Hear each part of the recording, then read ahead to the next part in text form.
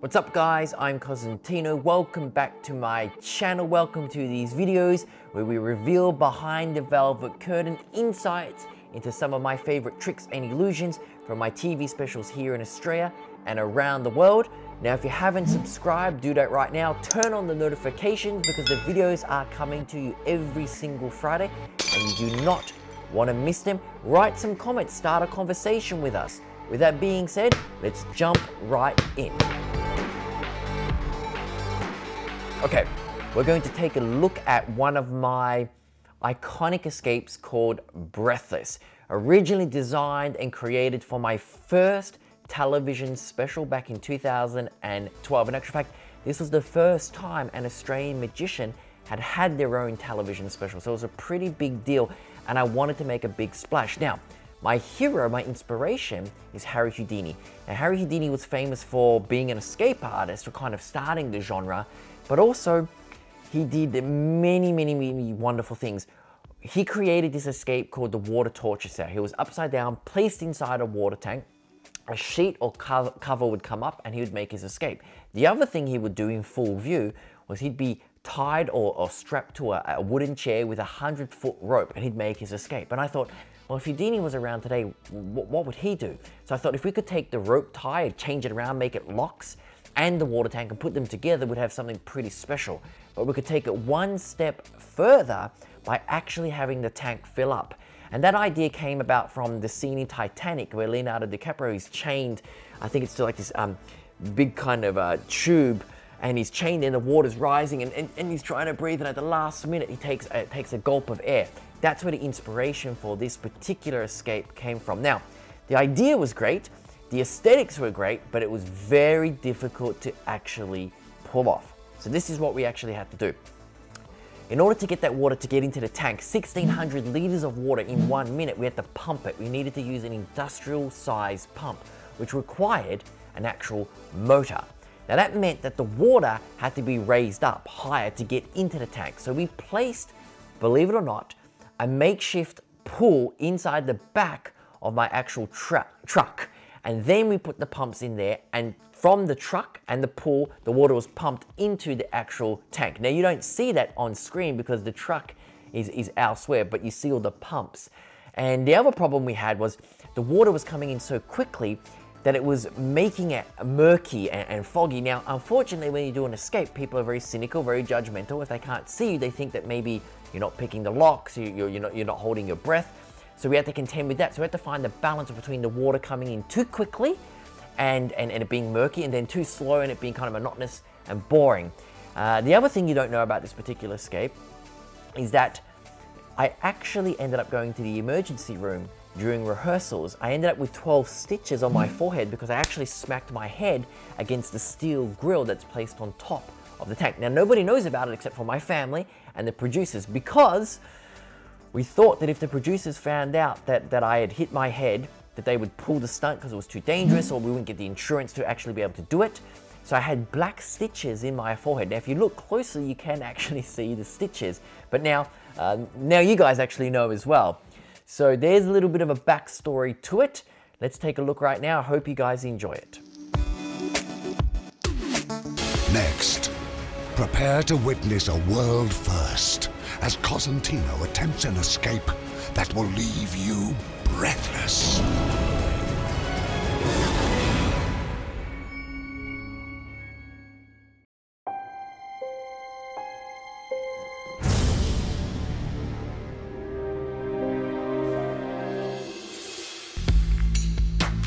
For all my stunts, but especially Breathless, my mindset is as important as my physical fitness.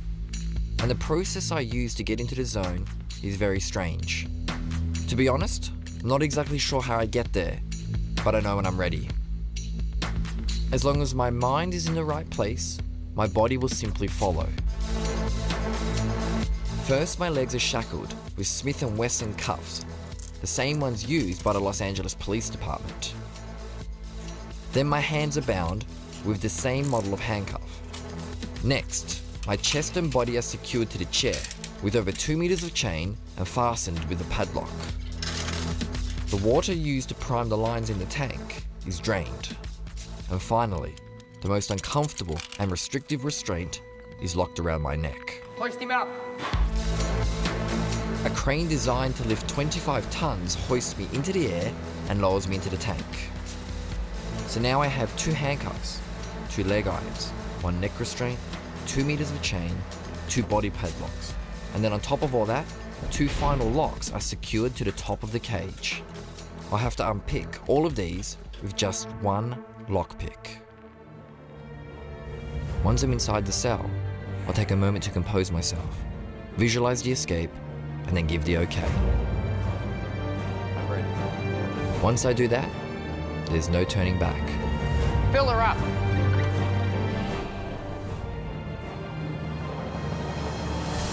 Well, look at that water coming in. Okay, so both those people locking me out were my brothers. You'll notice on my wrist I have my lockpicks and a spare lockpick, and I also have a stopwatch. The stopwatch keeps me on track, 10 to 12 seconds per lock. Now I want to get out of as many locks as quickly as possible before the water is above my head. And it truly is very restrictive. There's both my brothers. You'll see me check my stopwatch. Okay, it's off. Just trying to loosen up the chains. Let's lock on the chest.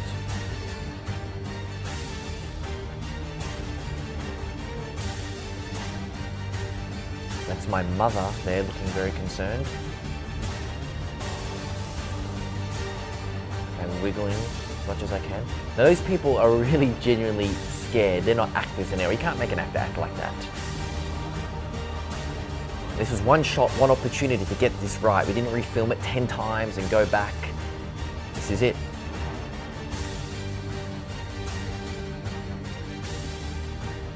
More difficult now because my head is going under the water.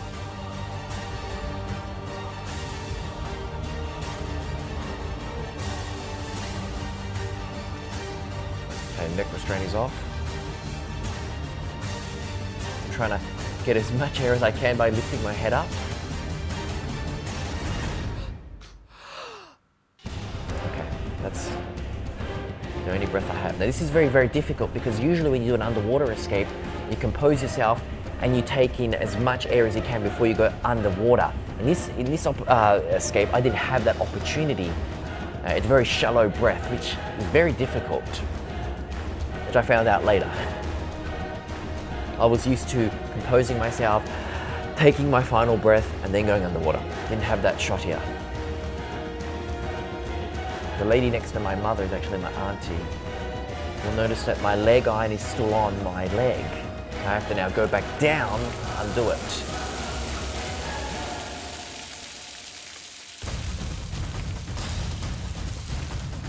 Looking for the top padlocks. There we go. This is all done by touch and feel because I can't see what's happening at all. It's off.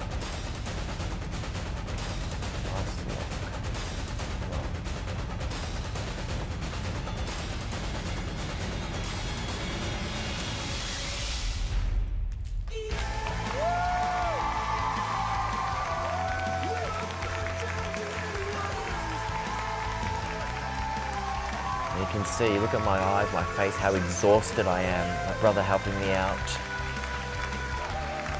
Body's depleted of oxygen. I can't even get my legs out. Wow. Very tough escape. That's why I've never done it since. And something like this takes 6 months to train and prep to mentally, physically get prepared. That was exhilarating, terrifying at least. My heart's still pumping. Oh. I was actually looking around and see what there was that I could break that glass. I thought it was in a bit of strife. We are going to be telling our grandkids about that we got to see this live, and yeah, what a treat. Yeah, very nice.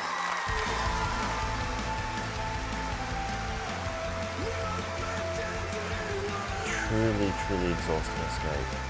Audience on their feet. So there you have it, the Breathless escape. Very unique, very, very different, combining the best of the best, putting it together. And Once again, I keep saying it over and over again, very difficult, very challenging to pull off, logistically, to get it right for filming, very, very tough. But looking back now, and I haven't seen this in a long, long time, it was a real beautiful, dramatic escape, and very, very proud of that.